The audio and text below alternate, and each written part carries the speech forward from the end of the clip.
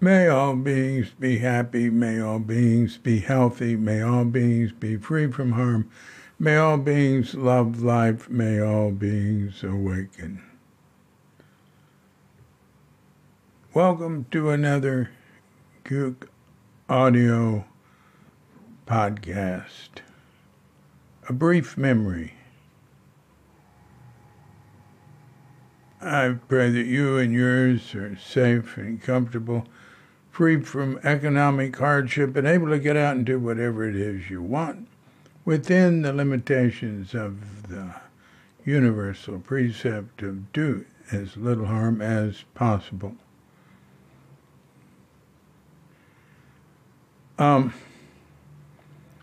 Okay, we have some memories from Edward Brown, who's got a lot of good memories of Shunryu Suzuki and back then, and he keeps making new memories. Yeah, he's charging ahead. Anyway, here we go.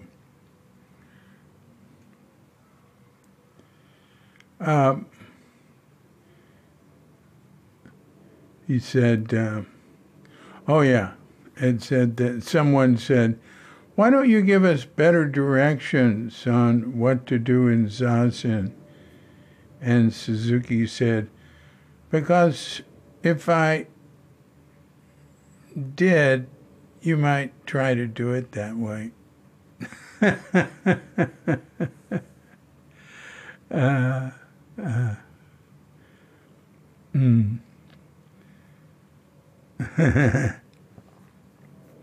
Actually, this comes from Danny Parker, who just put out a book of Ed's lectures. The most important point, like a year ago or something. And Danny also wrote, Ed says that Suzuki Roshi was big on being vague and encouraging each person to find out for themselves what might work for them. Experimentation, even groping. He said it's like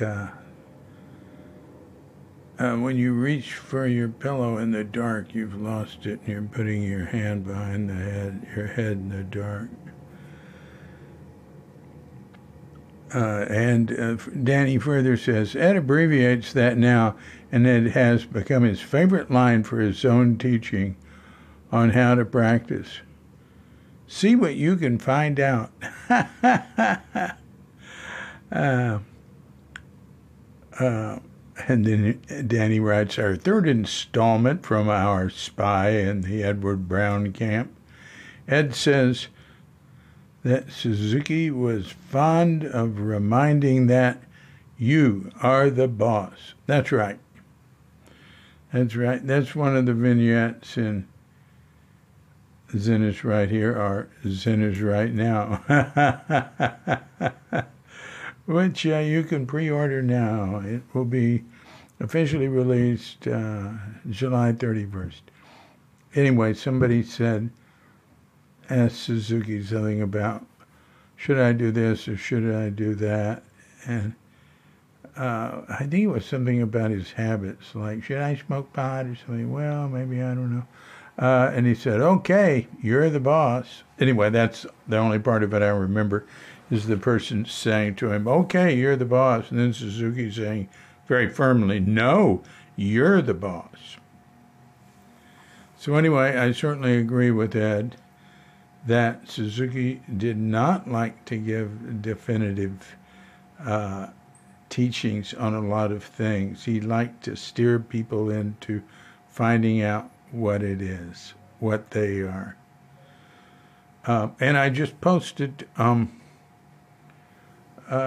post Suzuki lecture excerpt every day but Sunday.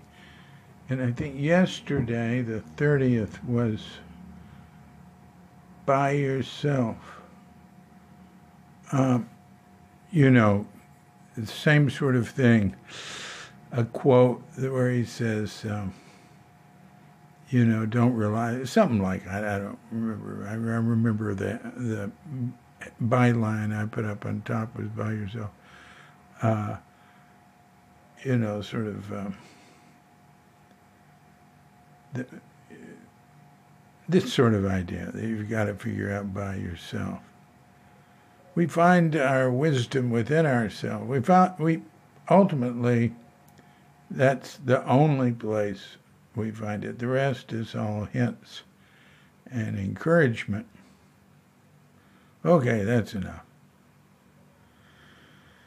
This has been a Cuke Audio mini podcast, A Brief Memory.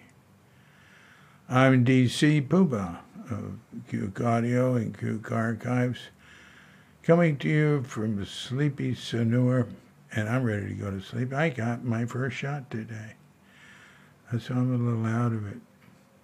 But I don't feel sick. And that plane that flew overhead while I was